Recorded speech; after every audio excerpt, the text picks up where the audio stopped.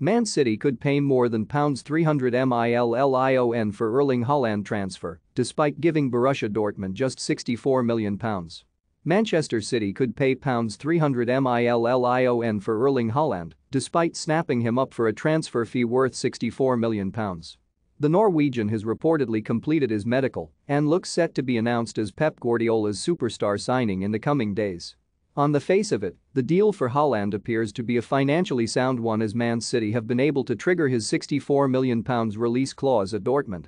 But when you add up the other expenses around the transfer, he becomes an astonishingly expensive acquisition.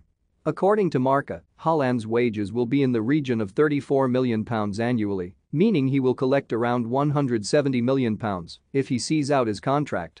That works out as £2.8 million per month and £700,000 per week, although Sunsport understands his wages will be closer to £385,000 a week.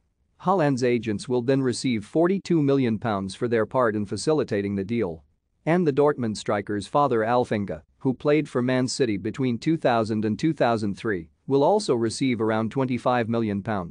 That is before you even get to the extraordinary figures for bonuses, which will undoubtedly also rack up the price of Haaland's stay in Manchester.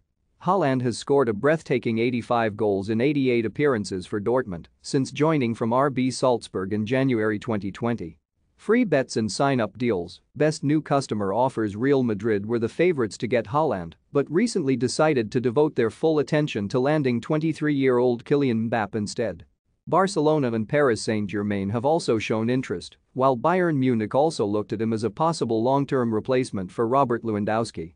But Haaland now looks set to follow in the footsteps of his father Alfinga. Haaland is also said to be a boyhood City fan and has been pictured in the club's kit as a youth.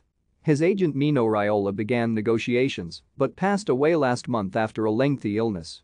The framework of the deal was worked out when a delegation from Dortmund visited the Etihad in the last few days.